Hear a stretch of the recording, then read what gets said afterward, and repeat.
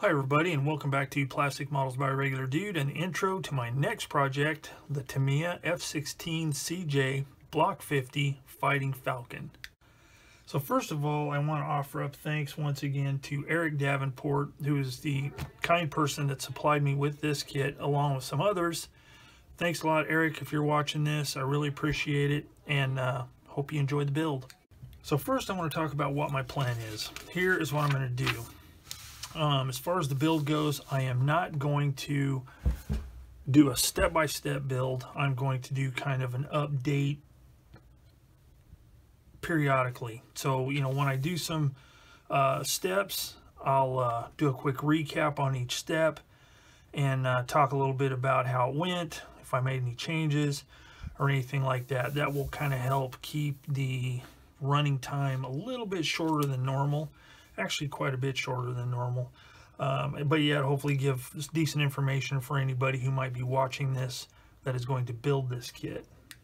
So first I want to talk about the marking scheme I'm going to go with, and that is C on these instruction, or this marking guide here, which is a 79th Fighter Squadron Leader, 20th Fighter Wing, Tiger Meat version, Buckley Air Force Base, Colorado, USA, August 2001. The Tiger Meat version is really cool, very colorful. I really like the markings, so that's pretty much the reason I went with it, is the color of the markings. I think it'll be a lot of fun. So that will take care of what I'm going to be doing as far as the markings go. So let's take a look. I'm not going to go looking at all the parts and all that kind of stuff, because we'll see those as we progress. So what I want to do is I want to talk about the extras that I got to kind of improve on some of the kit details. First of all, I got the Edward mask set for this kit. It comes with masks for the canopy, the windscreen, and the wheels / tires. I've used the Edward mask before. They work really well, so foresee no problems there. Next, I got the Aces 2 ejection seat by Aries, or Arius, however it's pronounced. I don't know, I'm just going to call it Aries. It's a very nice ejection seat. We'll look at it in more detail when it comes time to install it. I'll compare it to the kit parts so you can kind of see why I went with it, with the extra detail and such. It comes with a resin seat, and it comes with a small photo etch fret that has looks like photo etch seat belts, and then other small parts. Next up is the exhaust nozzle. Same thing, Aries. In comparison to the kit parts, these are much more detailed. They look really good.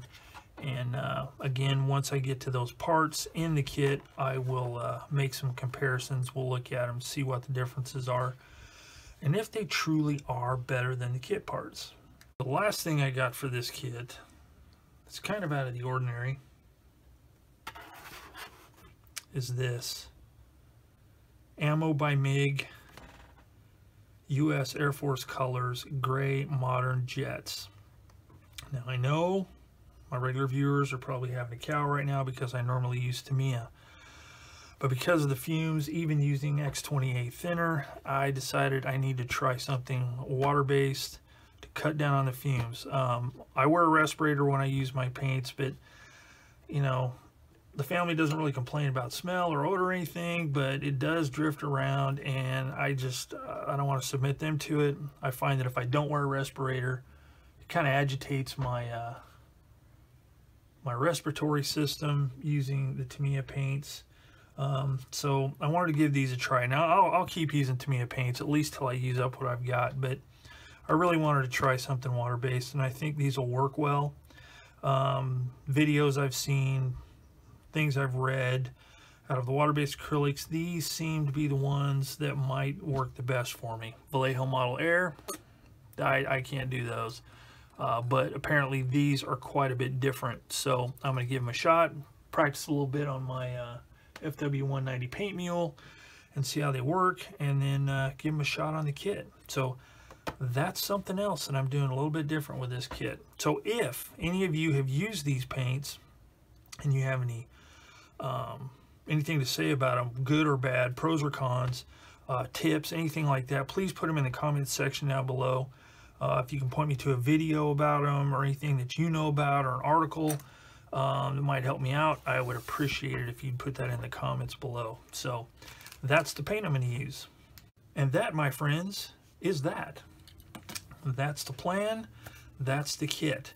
So thanks for joining me here for the intro to the F-16CJ Fighting Falcon in 1/48 scale by Tamiya. Hope you'll stick around and watch the upcoming updates as I progress through it. And as always, leave me any hints, tips, concerns, pointers, anything like that. Put them in the comments section down below, and I will get back to you as soon as I can, or just absorb it into my